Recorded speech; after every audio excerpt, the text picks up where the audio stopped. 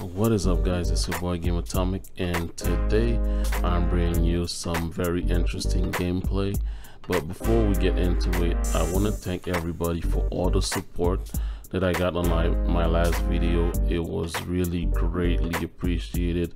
I read all the comments, I saw the likes, so thank you again for everybody for all the support. And I also noticed that we got some new subs, so if you are one of the new subs and you're watching this video, thank you for subbing and welcome to the channel. And for everybody else that is maybe considering subscribing but hasn't subscribed yet, or maybe you just found me today with this video, please consider dropping a sub on the channel. I plan to bring you guys a lot of Division content. I have a lot of build ideas. Actually, since yesterday, I already worked on a new build that I will be dropping this weekend. I'm just fine tuning a couple things in it, testing it out, making sure that it's up to par, and then I'm going to bring that new build to you. So if you guys don't want to miss anything, make sure you sub and ring the notification bell. Now, that being said, in my last video, although I did receive a lot of love, one of the things that I got as far as requests is that I show some gameplay of the actual build. People thought the build was really nice, but I didn't have any gameplay to showcase it. And today this is exactly what we're going to do. So I have some gameplay for you guys. It is a level 4 control point. Now I know it's not a heroic mission, but the enemies, they hit just as hard and they are just as tanky. The reason why I didn't include a heroic mission is because I did a couple today solo, but I found out they were very long, and actually my capture device was set up to capture only 15 minutes of gameplay at the time, so I ended up missing part of those missions. So that's why I'm not showing you that. I'm showing you the control point instead. But yeah, you're still going to see how amazing the build is. And if you guys would prefer to see an heroic mission, let me know, and next time I will come up with one instead. But what we're going to do from now on, every time we're gonna have a new build, I will start by showing you some gameplay at the beginning before actually showcasing the build. Or maybe you want the gameplay at the end after the showcase of the build. Let me know how you want it, at the beginning or at the end. Okay, let me know in the comment section. But anyways, I'm gonna leave you guys with this gameplay.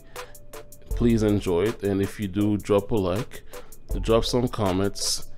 Any constructive criticism is really appreciated. Let me know what I can improve so that I can make the channel better and better for you guys. And yep, so this has been your boy Game Atomic, signing out.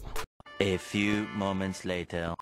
Alright guys, so Future Atomic, I realized that I did make some changes to the build since yesterday, but I didn't mention it in my commentary, so that's why I came back to show you guys what the changes were that we made. I decided that I wanted to play with rifle instead, the M1A. So we switched to the M1A. As you can see, it is the Baker's Dozen with 15% rifle damage, 16% crit hit damage, and 6% damage to target out of cover with perfect lucky shot. And apart from that, the only other part that we changed is our backpack, because if you remember, we had a Fenris backpack which gave us 10% assault rifle damage, but since we're not using an assault rifle, we're just using a rifle, so I switched it to an Overlord piece so we can have 10% rifle damage.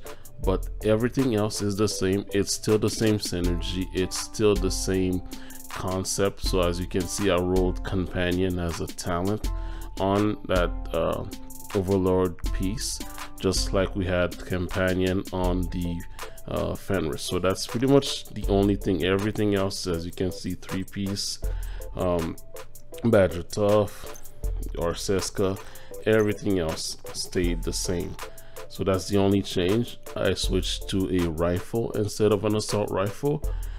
But I mean, you can do both with this build. You can, even if you want to, let's say, run a LMG, well, you can switch to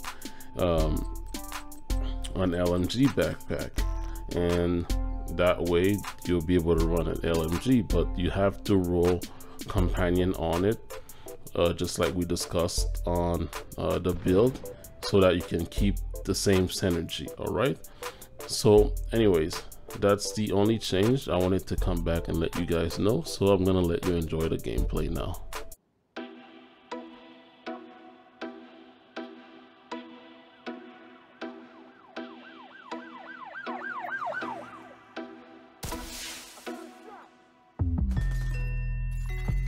Reinforcements incoming. I can give you cover.